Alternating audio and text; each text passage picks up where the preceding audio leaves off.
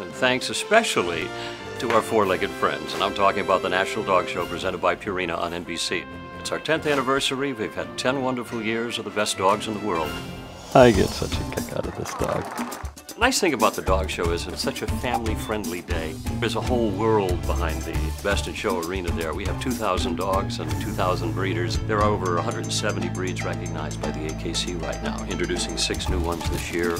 We have a dog. It has a little bit of hair on its head and it has a little bit of hair on its back, but then so does the host. That must be a handful to handle. A great handler is invisible. It's knowing what the perfect gait is for that dog, where the dog's head should be. Handled like a piece of porcelain there. The judge is looking at something that you may not be looking at. The cuteness factor is not always where the winner is.